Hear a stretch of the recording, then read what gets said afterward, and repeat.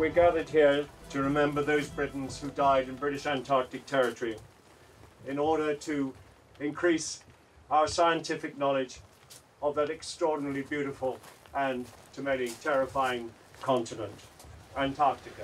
The hut you can see behind me is a refuge hut on Peterman Island, the scene of a tragedy in 1976.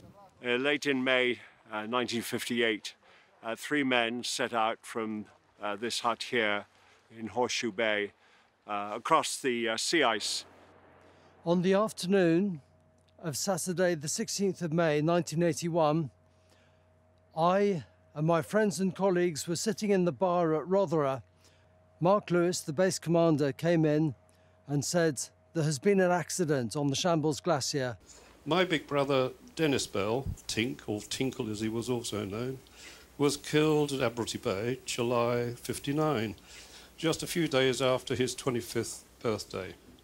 There was never any suggestion that we were worried about survival. We were young, 22, invincible, like most young men think they are. This is a trip that makes a final closure for me, I guess, and perhaps for many others.